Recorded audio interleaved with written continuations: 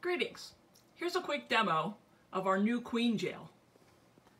There are 3 parts: the small box, the large box, and the top bar.